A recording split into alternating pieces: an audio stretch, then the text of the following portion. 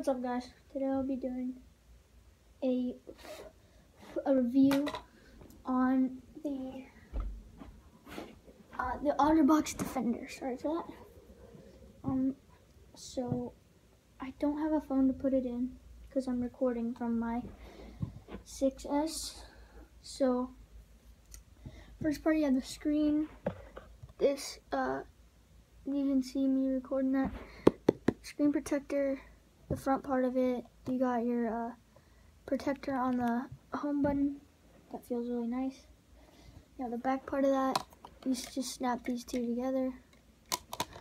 I'll try to put this together for you guys. It's easy to put on, not so easy to take off. But I'm not saying it's like really hard to take off. It's not very hard to take off. So there you are. I have one clamp loose, but that's okay. There she is. Okay. On the Apple logo, it has a screen protector, not on the camera though. My finger fits through there, but on here it doesn't. So yeah, here's that part. And then my favorite part, the silicone case. It's smaller than this. If you can tell, it's a little smaller than this part because this part stretches over here. Just to, you know, just for tightness on your phone and coverage. I'm not going to be doing the drop test right now because I don't have a phone to put it in. But that video will come out sooner or later. And I'm not sponsored by anybody, so I can't just have a free phone to put it in. So if something were to happen, I dropped it off of something too high, I have to get it fixed. It's not like they give me free phone to test their cases out with. I wish that was the case, but you know me. So there's some flaps on here for the